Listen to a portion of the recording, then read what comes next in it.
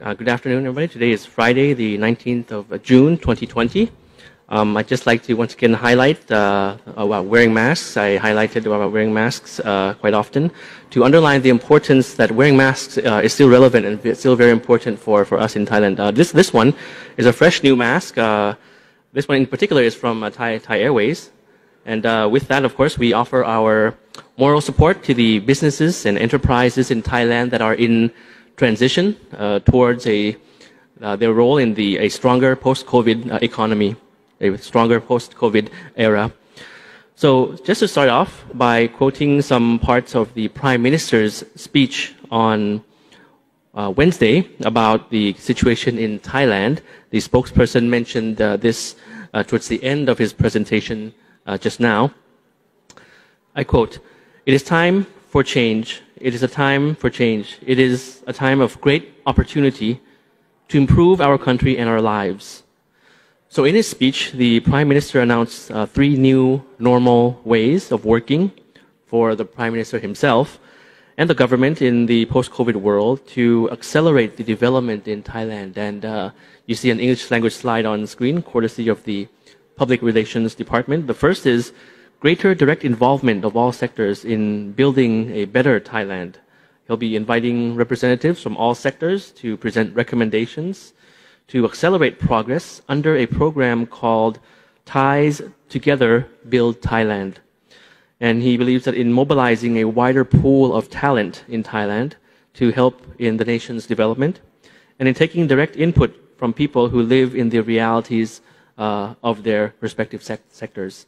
The second new normal is that to make it easier for stakeholders to provide feedback to the highest levels of government for better efficiency of projects and any need for any adjustment or improvement. The third new normal, in the words of the Prime Minister, is that he will take very close interest in the select number of projects that are of the utmost priority for citizens and champion them for the quick and effective implementation. He also reiterated that everyone in the world is adjusting the way that they work as a result of COVID and that the government must do so as well. So moving on to the number of infected cases. Of course, for yesterday, we did not have an English language summary. Yesterday, there were 6 more new infections. All of them were imported cases from repatriation flights and directly put under the state quarantine system, as is compulsory. 5 of them repatriated from Saudi Arabia and 1 from India. On the general situation, the numbers that we have, as presented to you by the spokesperson on the slides just now as well, is for today we have 5 new confirmed cases, making the cumulative number in Thailand 3,146.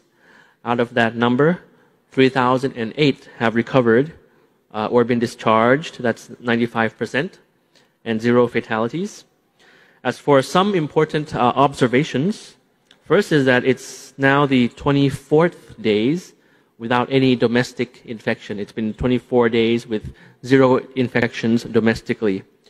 In the past 24 days, all have been from imported cases. The cases that we have for today, 5 cases, all were imported cases, Thai students, returning from repatriation flights from Saudi Arabia. All of them, however, were asymptomatic when they arrived in Thailand on the 12th of June and were found to be infected with COVID on the 16th of June. Another piece of information that the spokesperson presented was about the quarantines. Firstly, the number of local quarantines around the country in various provinces are being increased according to the set criteria, and some venues are being converted into becoming local quarantines in order to cater to the increasing number of people to be placed into the quarantine system.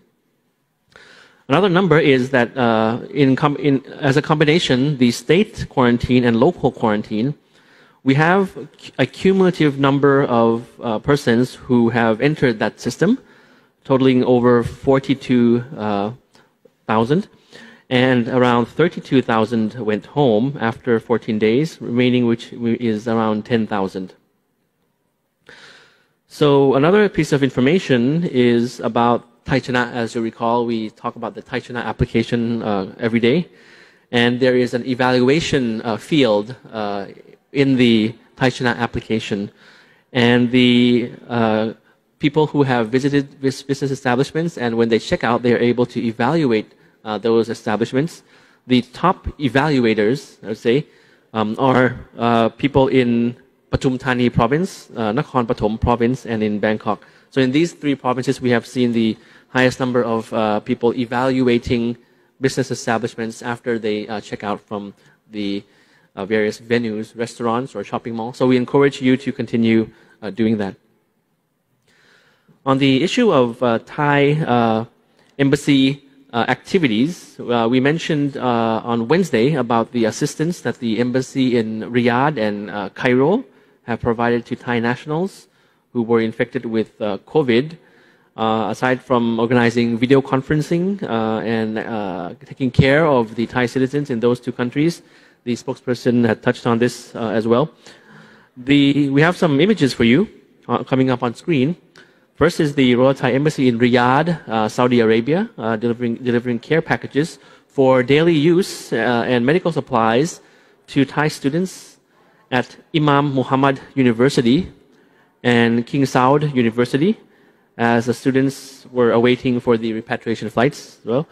Another image coming up on the 16th of June, the Royal Thai Embassy in Nur Sultan, Kazakhstan, also delivered medical supplies and packages to 49 Thai nationals residing in Nur Sultan and 51 other Thai nationals residing around the country, including in cities in Kazakhstan such as Pavlodar, Aktau, Aktobe, and Kostanay. So while the embassies continue to provide assistance to Thai nationals overseas, we are also thankful for the cooperation received from various relevant countries and various relevant agencies in assisting us to facilitate the repatriation of our citizens during the lockdown in the past few months. Of course, COVID reaffirms that the threats are very transboundary. It requires coordination, integration, management from a regional outlook as well.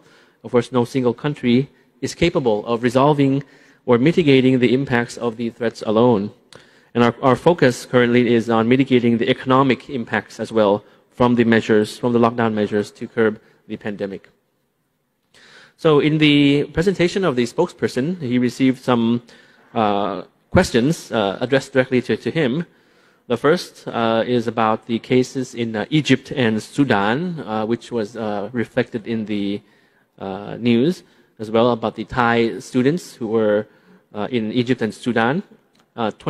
38 Thai students in Egypt, and they have been taken care of by the embassy there. The spokesperson mentioned about the COVID being there's no vaccine actually for COVID as of the moment. So therefore, the cure has to be according to the symptoms. So therefore, certain medicines such as paracetamol or other medicines were given to these students according to their symptoms. And of course, as mentioned, they have been coordinating with the students via teleconference. In Sudan as well, there's preparation for the testing before the flights that are prepared already. There are incoming repatriation flights coming in. So the students there are the needs are being addressed. The other question received, addressed directly to the spokesperson, was about the travel bubble. So he stressed that for the word of it, the word is travel bubble.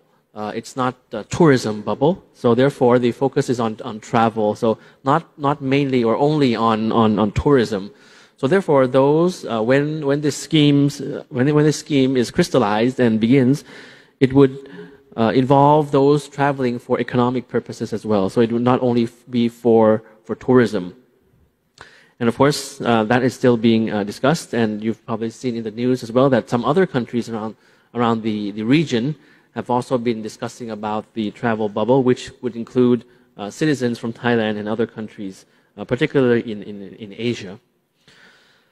Another inquiry received on social media is about the requirements for foreign citizens who request to enter Thailand.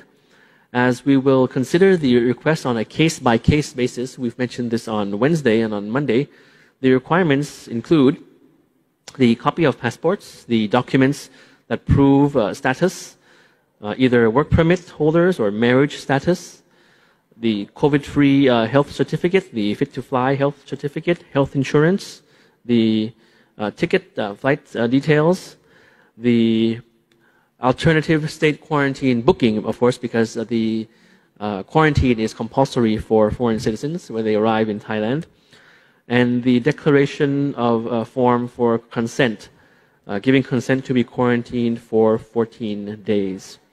So this was conveyed, all of these were conveyed to the Thai embassies around the world already.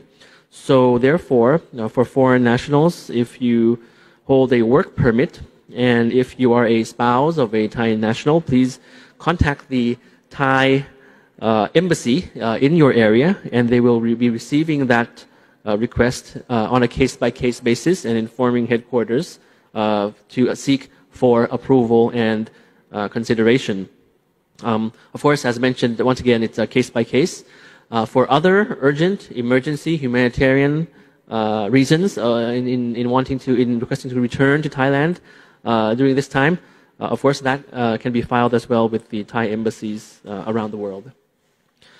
So to conclude, I wish to once again remind that we should take the crisis as an opportunity for all of us to adjust ourselves to the new normal. The Prime Minister, as mentioned by the spokesperson, and I also recapped that in the beginning of this presentation.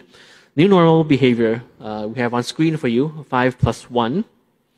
Wearing masks, washing hands, always keeping hygiene if you can, standing apart, and staying avoiding less congested areas. And of course, not to forget to use the Thai Chana platform. These new normal behaviors will not only lead us totally out of the COVID crisis, but also lead all of us to a healthier society after the crisis, post-COVID. And of course, every single person, Thai nationals, foreign nationals in Thailand, those who call Thailand home, can take part, can be an important part and parcel in help to keep and guide our society towards a better future together. So after I say goodbye, I'll put on my mask, of course, before I leave here at the CCSA press conference. Hope that you would be staying safe and have a very great weekend. For the English language summary, we'll see you again on Monday. Thank you for your attention, and สวัสดีครับ